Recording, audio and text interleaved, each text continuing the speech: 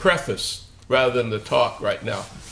Before I get into the talk and make a few comments. Okay. This was the second talk I ever gave on this general topic of war and the military, and it was done in February of 2007. And as I mentioned before, since then I've given about 30 talks on the topic.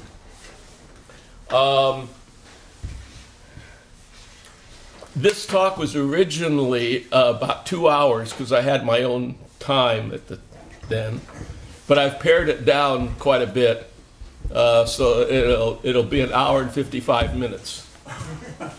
No, kidding. No jokes.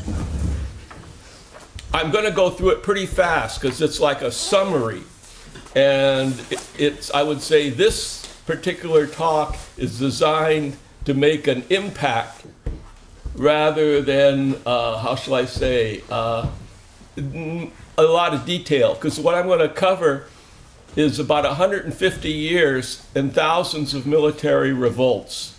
Okay, so I have to go through it pretty fast and not cover it all. If you are really interested in the topic, that's why I gave you this bibliography on military and workers' insurgencies. These books, most of them, you can get them at all of them you get at libraries.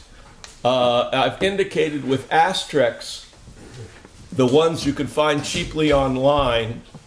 One of them, this one here, the Bolsheviks and Armed Forces and Three Revolutions, that is in this library upstairs in the Russian section. So I think that's enough to preface this.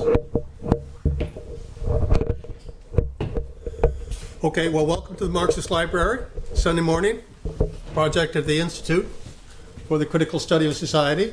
You've all been here before, and you all know Al. Our usual procedure is to hold your questions until he delivers his lecture, and then we will pause for station identification and fundraising, and then proceed to questions. And you'll handle your own questions, answer? Yeah. Okay. I've been handling my own answers. Okay. All right, it's all yours. Okay. So the first of this series of talks was on Engels as a revolutionary warrior. The second is on the military and war thought of Engels as applied to military resistance struggles and people's movements. The previous lecture established the importance of Engels' military thought to his life's work. And not only was Engels a detailed analyst of war in the military, he was a combat veteran. His goals as a revolutionary warrior was to present the working class with the tools of military and war theory and practice that they needed to adopt in appropriate circumstances to make the socialist revolution. One of Engels' emphasis was on military insurrection in support of workers' revolutionary struggles. But for this to occur required an engagement of the working class movement with military workers in uniform. And quotes around that, workers in uniform. Of course, in the modern period, much less in the pre-1800s, not all military resistance was a result of the relationship between the workers' movement and the military.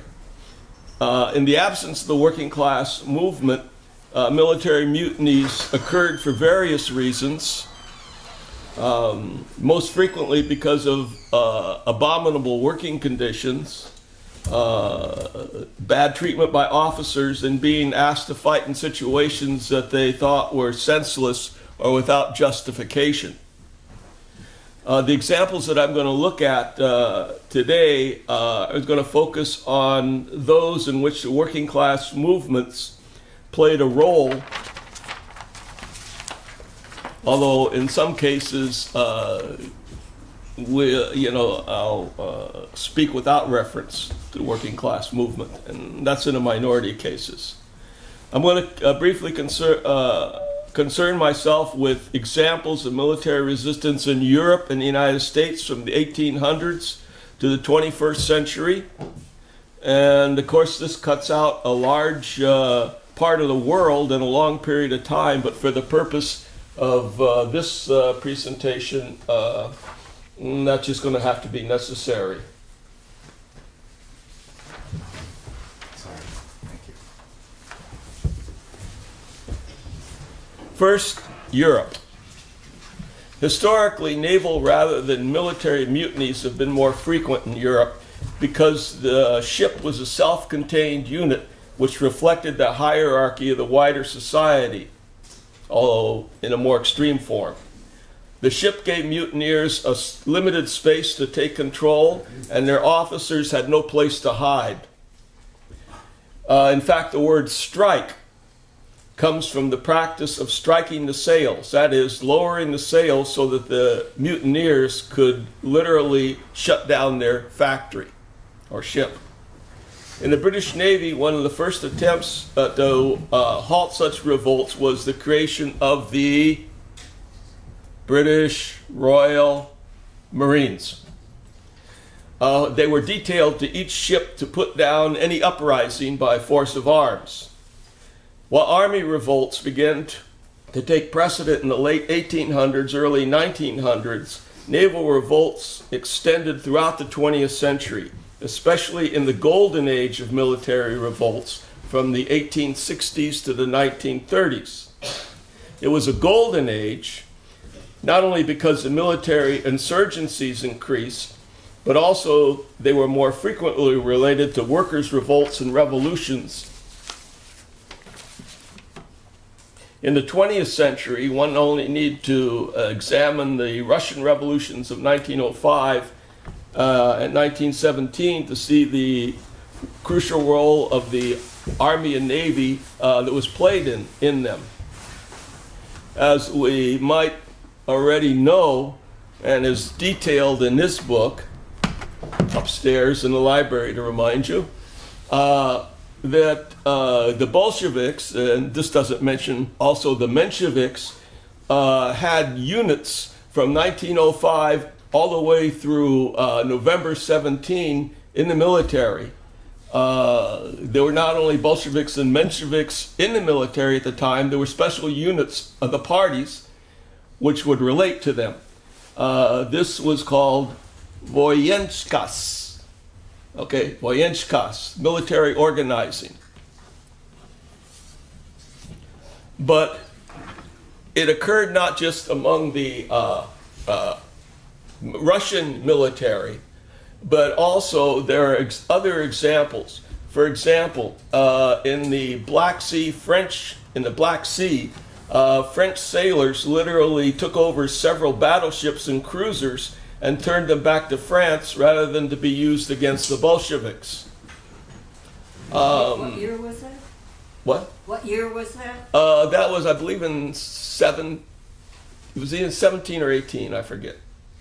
But it was in real, yeah. 17 or 18. The leaders of the French insurrections, those who were most class conscious and were sailors of working class origin who worked in the engine rooms and who had either been socialists or anarchists or influenced by them. When the sailors took over the ships, they would raise the red flag and assemble on deck and sing the Internationale as they turned back the ships to France. It had been quite a movie, incidentally, if they made the one. Of course, as with the case of most revolts, successful or otherwise, the leaders were court-martialed, dismissed from the Navy, spent up to 20 years in a hellhole prison in Corsica, which was reputedly as bad as Devil's Island, which was in French Guyana at the time. Some people have asked me, what's the difference between organizing in the factory and organizing in the military? In the factory, you're less likely to be sent to jail or killed. The military, more frequently, that happens. But kind of getting ahead of myself, I want to go back to the mid-1800s and the early 1900s. In Europe at this time, the labor movement was picking up steam, and demonstrations, workers' strikes, and general strikes were frequent, not to mention uprisings like the Paris Commune, though there were many lesser-known large-scale rebellions. All over Europe,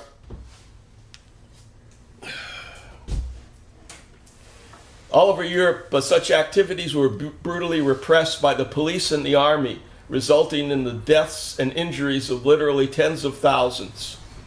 The response of different countries varied, with the severest repressions mostly occurring in the democratic republics, with the exception, of course, of Russia.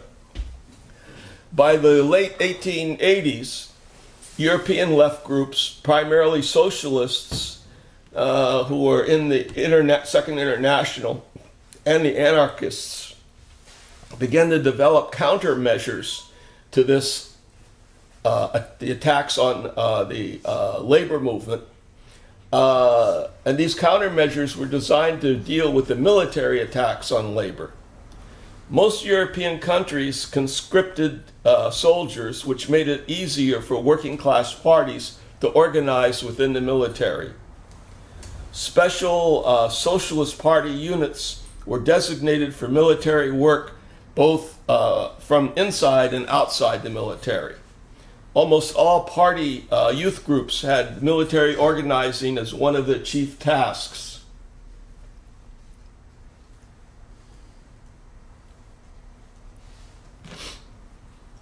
Youth who were drafted formed socialist groups in the military, which worked in conjunction with civilian socialist party groups designed for military organizing activities.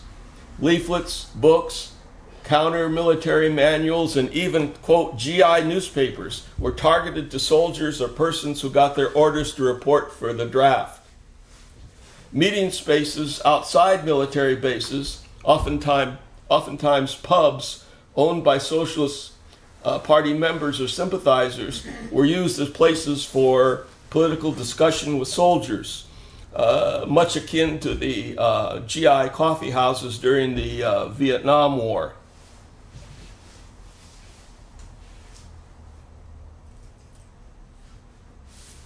I might add parenthetically that the Vietnam anti-war soldiers and vets eventually used tactics from a trial and error or experiment approach, rather than from reading all the history of Marxist organizing within the military, and would have saved them time and a lot of mistakes if they understood what had happened before and what worked and what didn't work in certain circumstances. The results of these late 1800 activities were mixed. In a couple of countries, they were quite effective. In most, the impact was limited.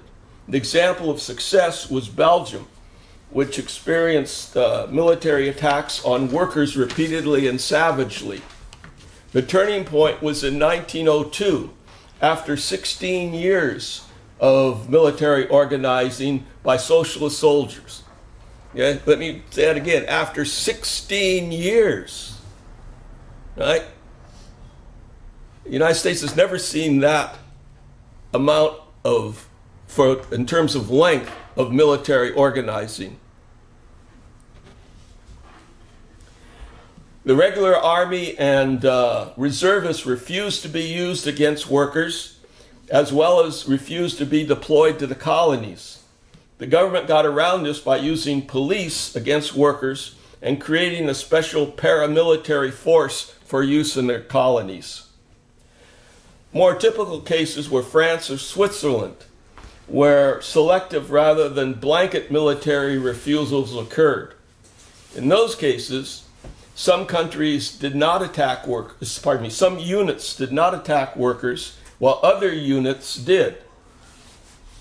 For example, the situation of refusals got so great in Switzerland at the turn of the 19th and 20th centuries.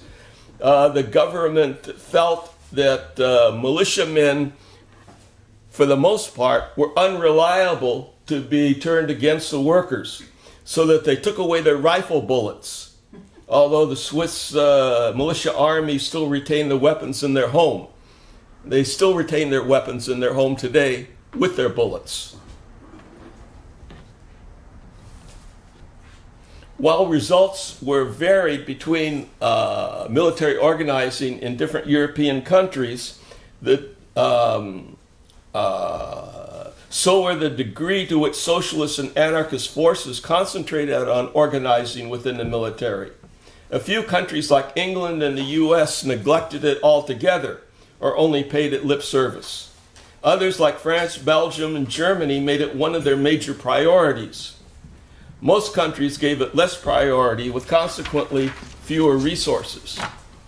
Throughout the late 1800s, early 1900s, there were debates over the political cost effectiveness of military organizing. And there were all the usual polemics. That is, polemics and splits over the necessity for organizing the military, over its methods, its goals, over support for individual refusers versus concentrating on building a mass military movement, whether the focus should be on conscription refusal or soldiers' resistance, on. These debates obviously occurred in the United States in the during Vietnam and after. In Europe at that time, the basic division was between the anarchists and the socialists. The anarchists focused on individual refusals, like getting draftees to refuse to go in, getting people in the military to desert, okay? Whereas the socialists concentrated on building a mass soldiers' movement within the military. But the response of the capitalist state was not so inconsistent among the different countries. All capitalist states eventually made military organizing by the left one of their leading priorities to crush. Harsh punishments were meted out to those who wrote, distributed, or recited propaganda to the troops. Soldiers refusing to obey orders were court-martialed, discharged, and jailed. Civilian supporters also faced jail time. Aside from all the internal squabbles within the socialist and anarchist forces regarding military organizing, the state-initiated repression was a definite factor in obstructing the effectiveness of military organizing. Now fast forward to World War I. Here we find mass mobilizations into the military and in some armies, such as the British, the first large infusion of the industrial working class into the infantry. Many had been active in trade unions and used to class struggles. They entered the, quote, old British Army, which was composed of bourgeois officers and enlisted men from rural and small town backgrounds who prior to enlistment were mostly in menial, casual, or even lumpen occupations. There was an almost instant conflict with riots, strikes, political protests, mutinies, insubordination, and other forms of resistance in England, on the continent, and in the colonies. This was set off, among other factors, by the harsh discipline and rigid, unquestioning subordination expected of the troops. Soldiers commented that it was worse than on the factory floor, and they applied the skills that they had acquired in factory organizing to their military situations.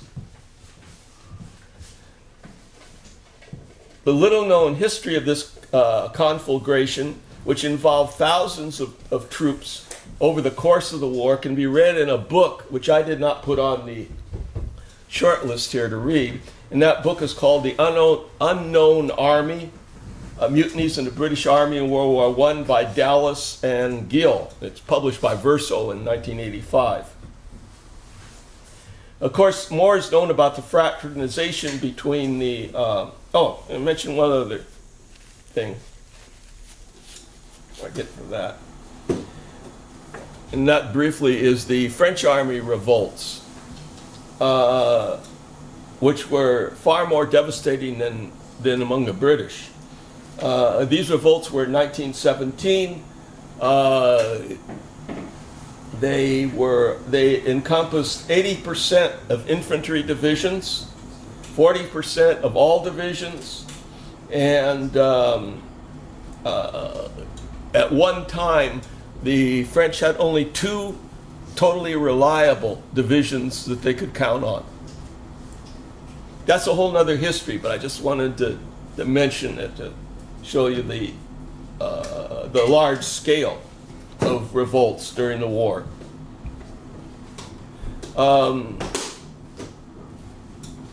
Which war have we gotten to that was happening in? World War I. More is known about the about the fraternizations between the French, British, and German troops, starting as early as the first year of the war with the so-called Christmas truce, which has gotten a lot of PR, including a couple of movies. In certain conditions, these fraternizations occurred throughout the war, culminating in those in which with the Germans and the Russians just prior to the 1917 revolution, as well as with the Germans and their opponents in the last days of the war.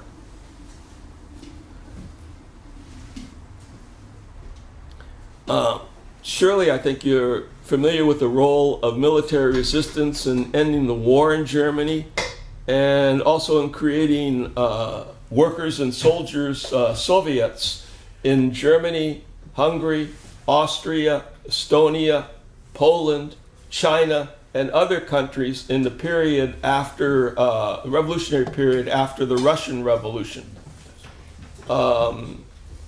There's an excellent book which is on the list here called Armed Insurrection by A. Neuburg, okay, which details these. Also upstairs in the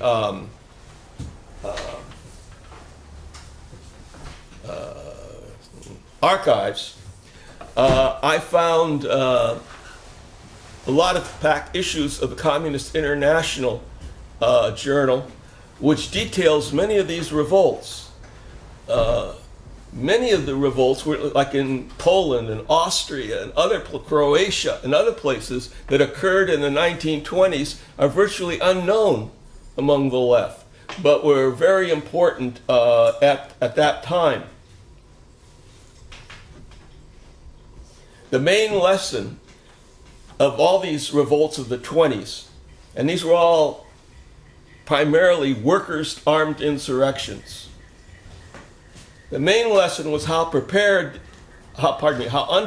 these workers' armies were in terms of strategy, tactics, weapons, preparation, timing, popular support, winning over the troops, and their political objectives.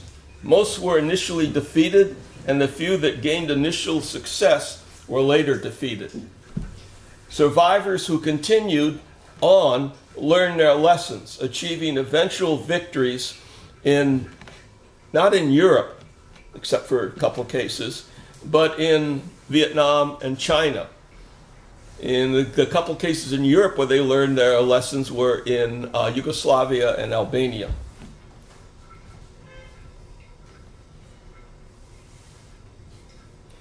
I might add that the Communist International also had military organizing as one of its goals, and had units within the Communist International that were designed to organize within the military. These were not all that successful. One of the reasons was because many of their many of the countries did not follow suit, or many of the communist parties did not follow suit. One of the few that was successful was in the Japanese Communist Party, which did organize contingents within the Japanese army, particularly in Manchuria. When these units made themselves felt, when they tried to organize revolts or organize resistance to certain orders, they of course met the common fate. They were shot.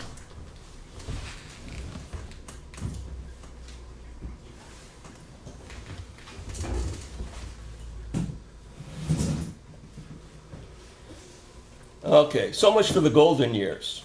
Not that the post-golden years didn't have effects which occurred down to the present. There were instances of military resistance around certain issues to varying degrees among European armies and their colonial troops up through World War II and in the period of decolonialization from 45 to 75. Also, there were some successes in organizing, primarily in Europe, in organizing soldiers' unions or soldiers' committees, which functioned as unions. Most of these were originated in the late 60s through the early 80s, although some went back to 1919 to 1921, for example, in the Austrian army. But they do continue today. And like I say, about half of the European armies now have unions. Probably the most effective from the Marxist viewpoint is Portugal. There, the Communist Party have a lot of influence in the Trade Union Confederation. Okay, and that Trade Union Confederation, of course, is the one that's, to which military unions are affiliated. And I'll give you just a couple of quick examples. A couple of years back, about 4 or 5 years back, during the anti-austerity movement in Portugal, okay, the Sergeants Union came out with a statement that said, if the government uses the police to attack the anti-austerity marchers, we will step in and prevent them from doing so. Right?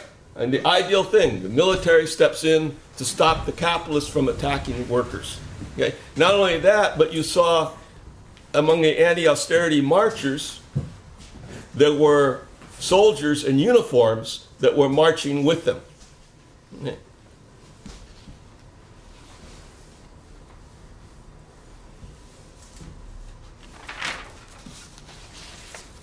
Now let me dwell on some things of the U.S. experience.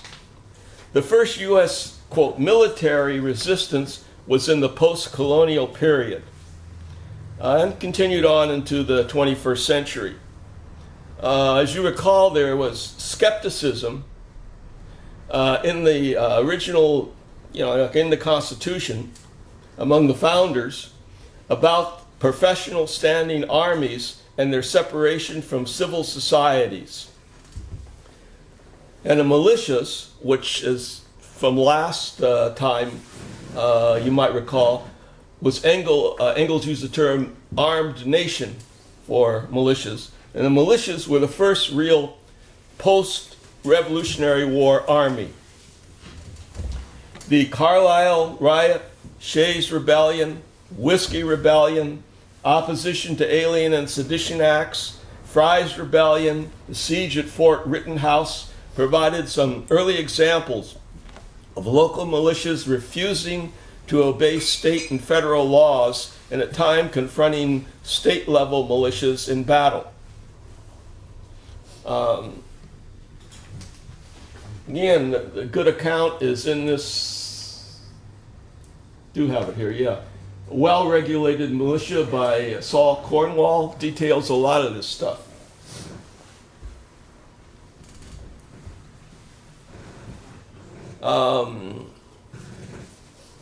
In the Reconstruction period, there were also state militias composed of ex-slaves, which were one of the reasons for the rise of the KKK. I gave a talk about this one time, because again, very little known about the state arming blacks, okay, in the South after the war, right?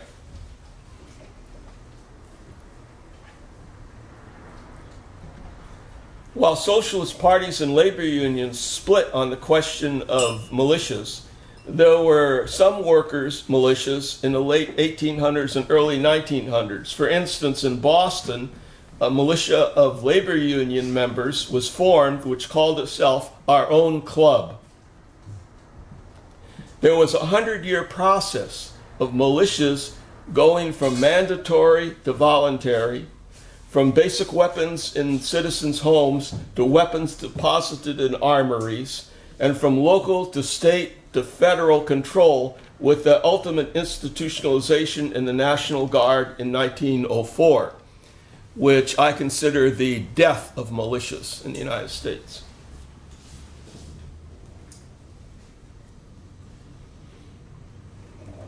Over the 1800s, there were, of course, many instances of U.S. military resistance, which I've really not found a full account, just sporadic instances here and there.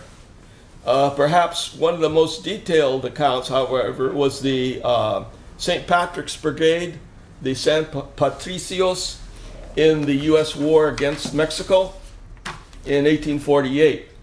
This outfit, actually not a brigade, but a company, was composed mostly of Irish immigrants who deserted to the Mexican side when they saw what U.S. soldiers were doing to churches and clergies in Mexico. They fought the U.S. Army in several engagements, and after the war, most survivors, which were very few, remained in Mexico, perhaps the ancestors of some of today's Pedro O'Briens. During World War I period, the labor movement, Socialist Party, the IWA, took strong anti-militarist stance. However, their work with the military was largely confined to distributing propaganda, urging soldiers not to fight, and for themselves as left activists to avoid conscription. Skipping ahead to World War II, the closest link between the U.S. working class movement and the military occurred at the end of the war in the demobilization movement, sometimes called the, quote, going home movement. This was in 1945 and 46, when the government wanted to keep the military on duty in the Pacific as potential to be used, for example, in the case that the Dutch required reinforcements to stem the liberation movement in Indonesia.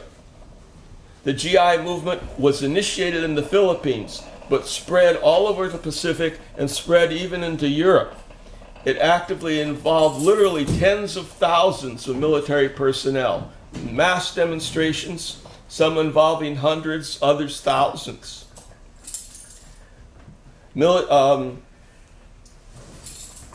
Soldiers' committees, some racially integrated, to negotiate with the higher level command were founded. Letter writing campaigns to Congress that were coordinated by GI, labor union, and family efforts also occurred. The leaders of this movement included many former trade union officials, especially from the UAW. It also included Communist Party members and members of the Socialist Workers' Party. They were successful in forcing the government to alter their plans and to send the troops back home, which was a recognition of the unity of these mostly draftees.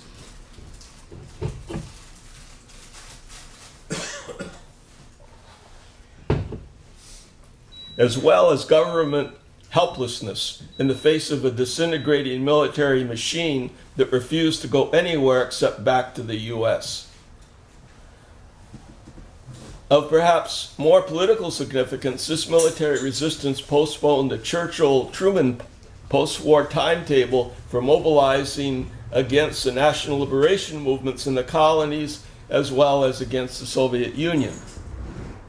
During World War II, there were several revolts of African American military units and even one Japanese American unit in the Army. The Port Chicago out here, right, refusal is probably the most commented on. Less well known are